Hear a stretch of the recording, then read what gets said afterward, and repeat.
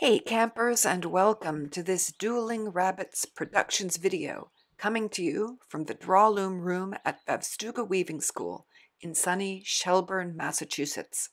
Today we're going to talk about something that I think is pretty exciting, shaded satin on the Drawloom.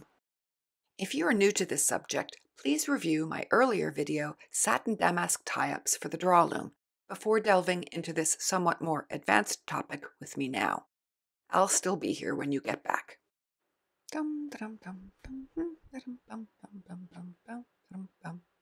In this video, we're going to address three burning questions. What is shaded satin? How can we weave it on the drawloom? And what does the cloth look like when we're done? We'll start by examining where the inspiration for this project came from. A few years ago, I was lucky enough to attend a week-long class at Praxis Fiber Workshop, where I played around with the creation of damask on a TC2 thread control loom.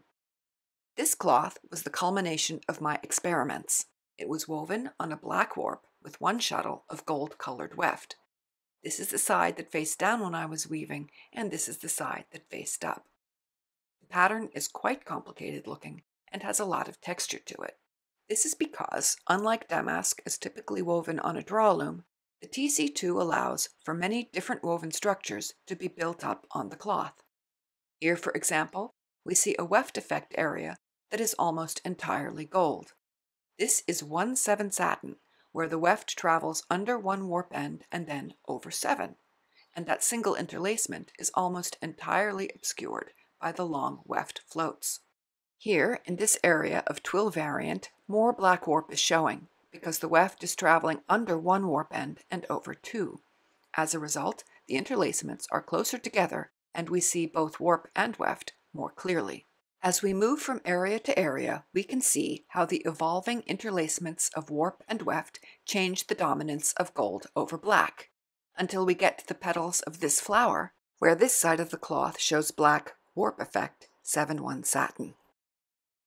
It's totally cool. And because many of these shadings are based on units of 8N satin, common in double harness weaving, I have long wondered how such structures could be adapted to create simple shading on the drawloom. Happily, the seeds for a suitable approach are laid out in The Woven Pixel. Check it out on handweaving.net if you've not already done so. It's a great read.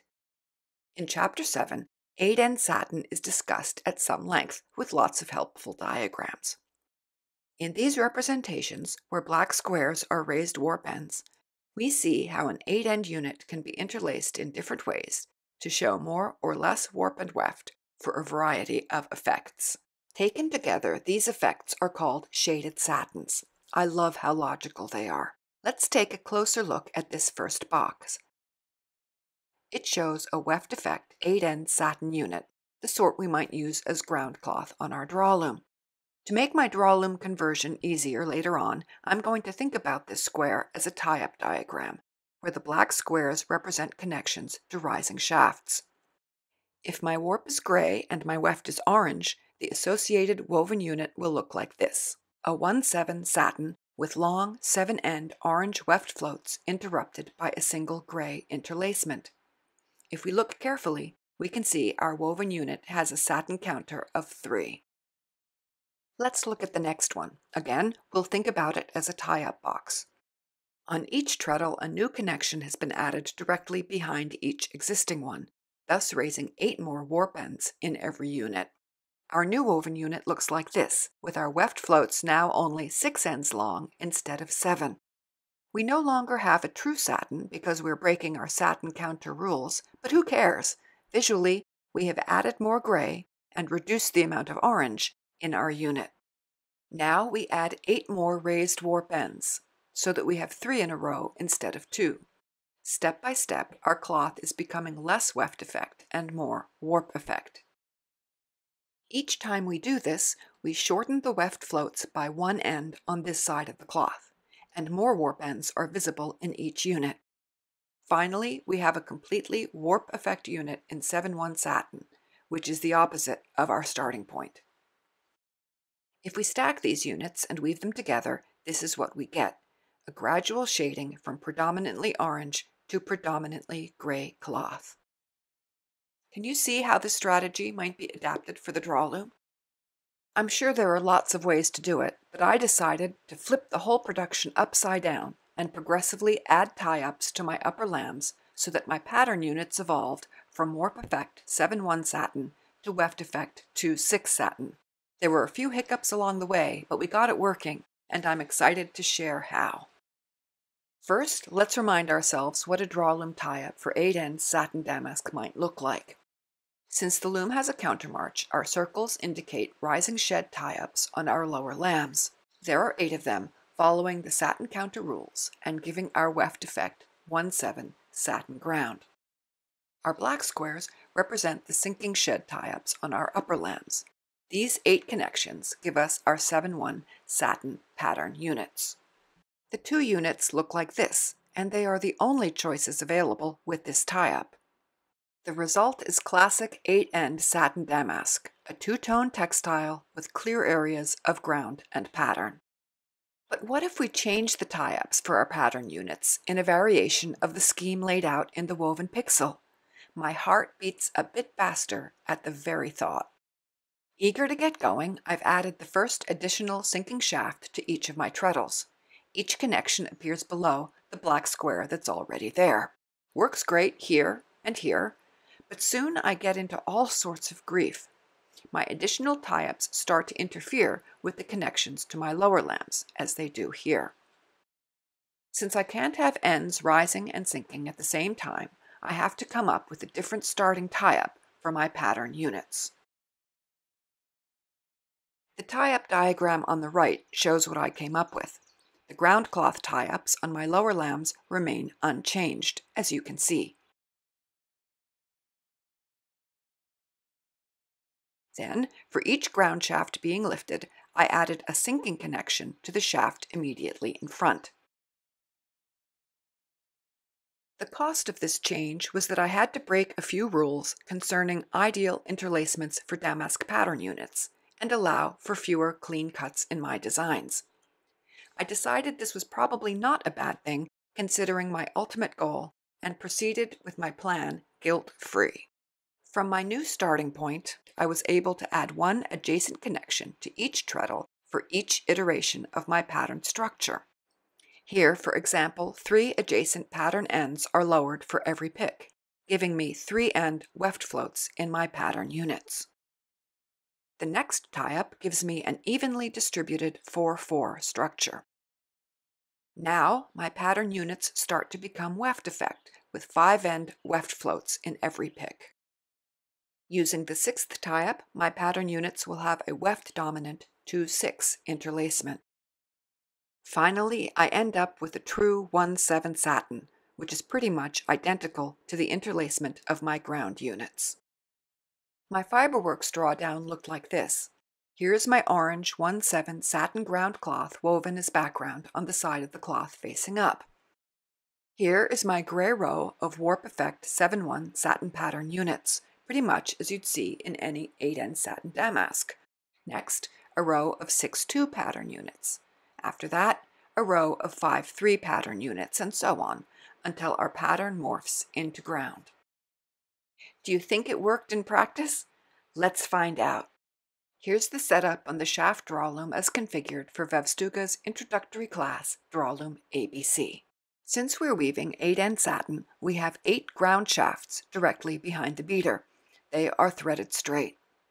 Behind these are 41 pattern shafts with the leashes arranged in a single point. Each leash consists of 2 mallions threaded with 4 ends each. This allows patterns to be woven using half units, although full 8-end units were used for this project. Under normal circumstances, our lower tie-ups look like this. Our lower lambs are tied up for our ground cloth, 1 connection each per shaft and treadle. Our upper lambs are tied up like this, again, 1 connection each per shaft and treadle. But because collisions, we are going to change the tie-ups to the upper lambs. This will change the appearance of our pattern units slightly, but will make our shaded satin progression possible, as we saw earlier. Here's the new setup. Our connections on the upper lambs have been changed for the new scheme. We use black Texol for these because it helps Drawloom students when they're messing with tie-ups. Our connections on the lower lambs for the ground cloth are unchanged. We're going to ignore these cords at the ends of our upper lambs. They're connected to a leveling treadle, which I will discuss in a future video. We start as usual.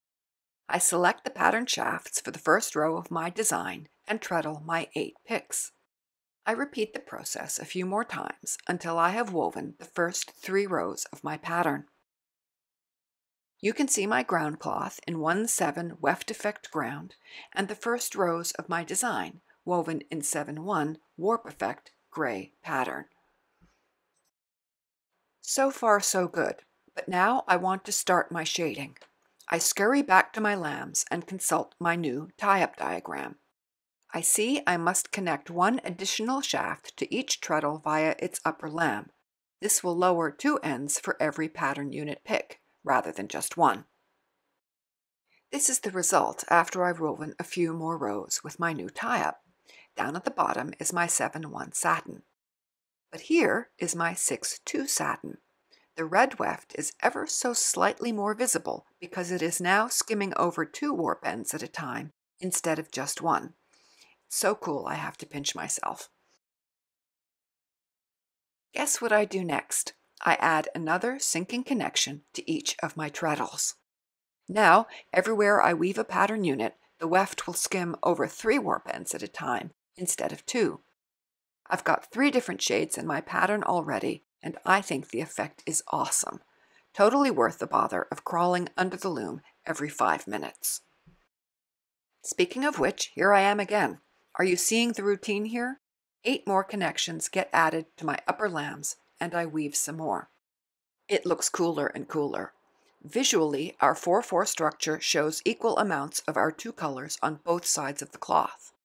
Although our eye can still discern the pattern units, they are neither truly warp or weft effect.